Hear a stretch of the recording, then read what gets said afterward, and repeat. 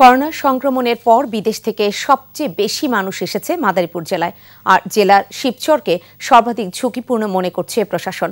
এ কারণে শিবচর পৌর এলাকার দুটি ওয়ার্ড সহ কিছু অংশে চলাচল সীমিত করা হয়েছে। এদিকে করোনা মোকাবিলায় আতঙ্কিত না হয়ে সচেতন হওয়ার পরামর্শ দেওয়া হয়েছে।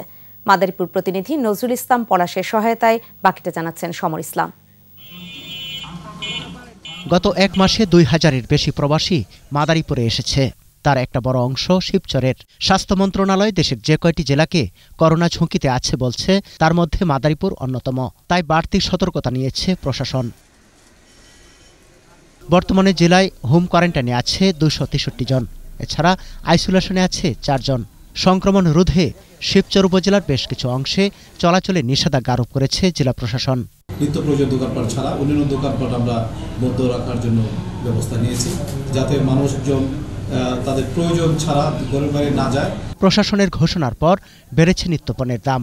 গাড়িতে কোনো খ্যাপ নাই, মানে আমরা চাল ডাল সমস্যা, আমরা কি করে খাবো? প্রতি গ্রামে যায়, প্রতিটা দোকানে দোকানে পেপার বিতরণ করতে, যাতে একটু মানুষকে সচেতন করতে পারি। এদিকে করোনা সংক্রমণ রোধে দেশের বিভিন্ন স্থানে নতুন করে আরও অনেককে হোম কোয়ারেন্টাইনে রাখা হয়েছে। এর মধ্যে ময়মনসিংহে নতুন করে ৮৬ জন সহ ৩০৯, গাজীপুরে নতুন ২৭ সহ ১২২, নেত্রকোনায় ৩৪, নড়াইলে ৭২, লক্ষ্মীপুরে ৩৭৫, টাঙ্গাইলে ২৬০, ফরিদপুরে ৪৬৩, সিলেটে ৬৮২, সুনামগঞ্জে ৯১, হবিগঞ্জে ১২৫ এবং মৌলভীবাজারে ৩১৫ জনকে হোম কোয়ারেন্টাইনে রাখা হয়েছে।